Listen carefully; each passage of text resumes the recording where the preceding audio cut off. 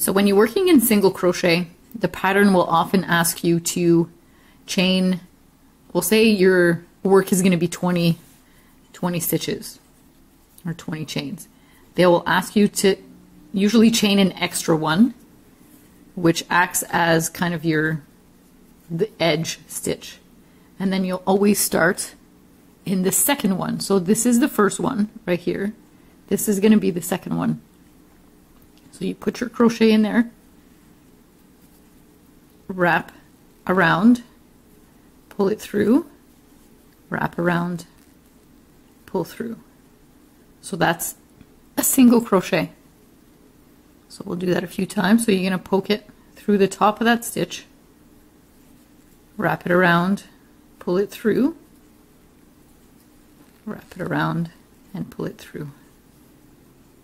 Again, through the stitch, wrap it around, pull it through, excuse me, poke it through, wrap around, pull through, and pull through too.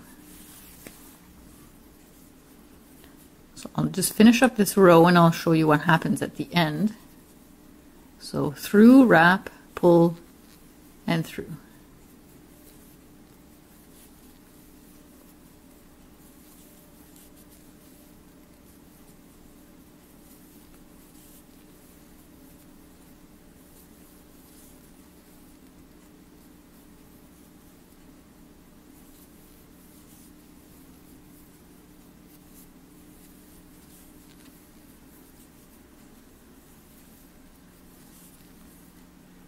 So we're at the end here, we're at our very last chain, through, wrap around,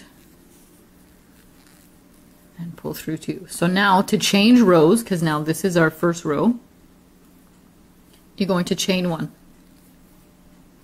Right at the end, you're going to turn the work around, except that now, instead of, because our foundation chain is a little fiddly, now we're going to be working through the whole V. So remember we just did this chain one, so now this is, we've changed rows, so you're like changing level, we'll call it.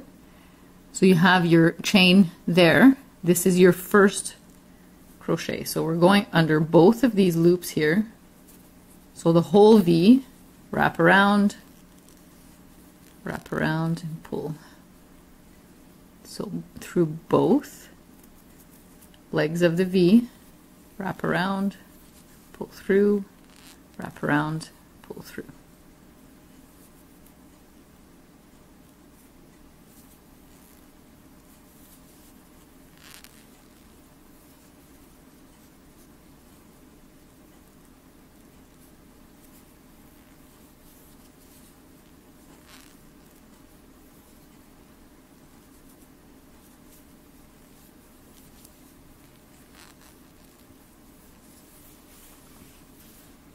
Sorry, it's getting a little stuck here. So through both, wrap around, pull through, wrap around, pull through. So there you have it. There are different ways of doing this. I'll show you on the next row. I'll just finish this.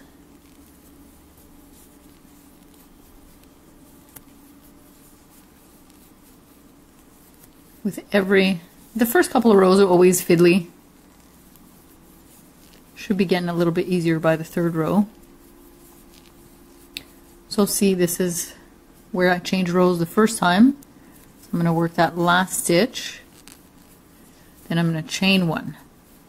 So some patterns will ask you to work through the front loop or the back loop only.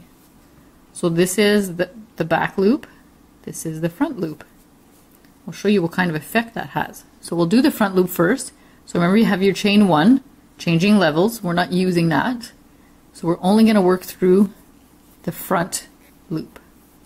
So if it says single crochet through front loop, this is what it looks like. So you're only inserting the hook under the front loop.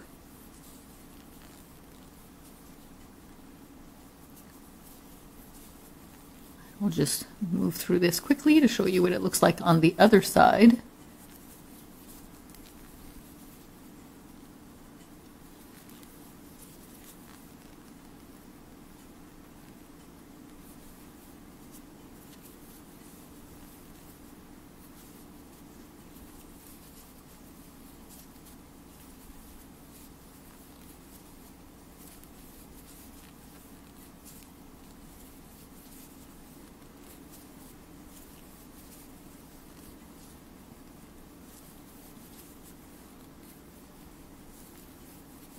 So I've reached my end, chain one. So have a look here. See the difference? So here on this row, right here, we inserted through both legs of the V. Here we've only inserted through the front. So it makes kind of like a little edge. It's pretty. And then some patterns may ask you to work through the back, only the back leg. So it's the same idea. Through the back.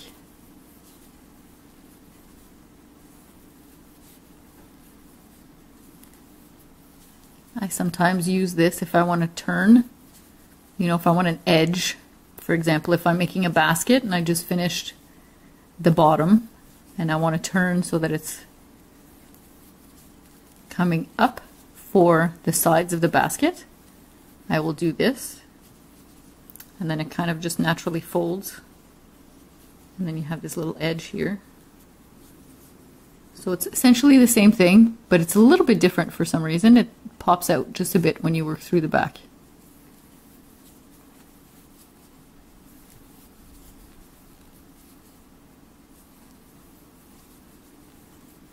So again, just through that back of the V.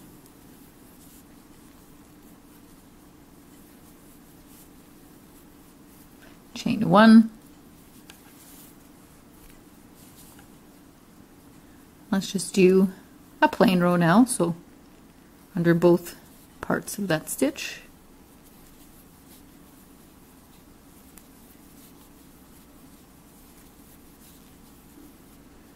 So let's go slower here. Both parts, single crochet under both legs, wrap around, pull through. Wrap around, pull through, wrap around, pull through. And that is it for single crochet. The through the front and through the back you can use for any stitch, not just the single crochet. I just figured I would show you because single crochet is kind of the simplest.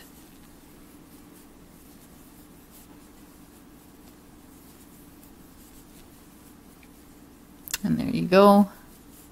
All done. So let's chain one, and I will be back to show you how to do the slip stitch.